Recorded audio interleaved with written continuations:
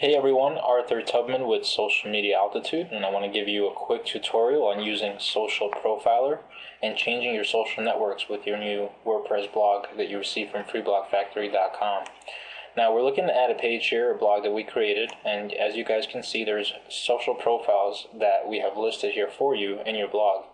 Now we have 5 that we pick that are the most highly used, the most effective, and the ones that we selected are Facebook, YouTube, your RSS feed, Twitter, and LinkedIn.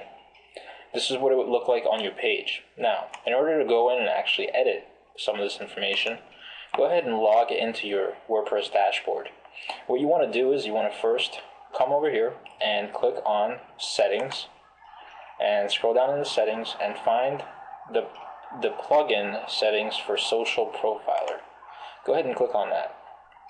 Now, very simply, the RSS feed is automatically on for you, along with the other 4 social networks, and the RSS feed is automatically inputted in for you. Now, as far as Facebook, YouTube, Twitter, and LinkedIn, all 4 of these, if you had properly filled out your information on the last page of freeblogfactory.com, we will go ahead and put in the social networks with your IDs that you indicated, and those will be inputted in for you. Now, and this is something that I want to say, and I want to encourage all of you to really go out there and start implementing and creating your profiles for all these different social networks, and here's why. In order for YouTube or Facebook or Twitter or LinkedIn to show up on your page the way they are showing up right now, we have to have an ID in there for you. In the example of this blog right here, we did not receive an ID for YouTube. So we just went ahead and put in a default YouTube address, which happens to be our YouTube channel. And it's not that we're trying to get traffic or hits or anything to our site. We want to encourage you to go out there and set up your YouTube channel and start using video marketing in your social media strategy, and go ahead and replace that ID with your YouTube channel.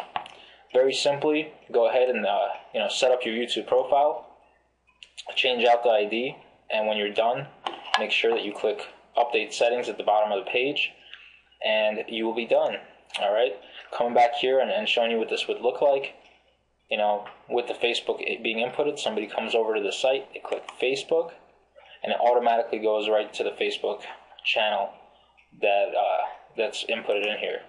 They click on Twitter, and it automatically goes to the Twitter page that was selected. They click on YouTube, and it goes automatically to the YouTube page that was selected. So, very simple, very easy to edit. Social Profiler. I'll see you guys in the next video. Take care.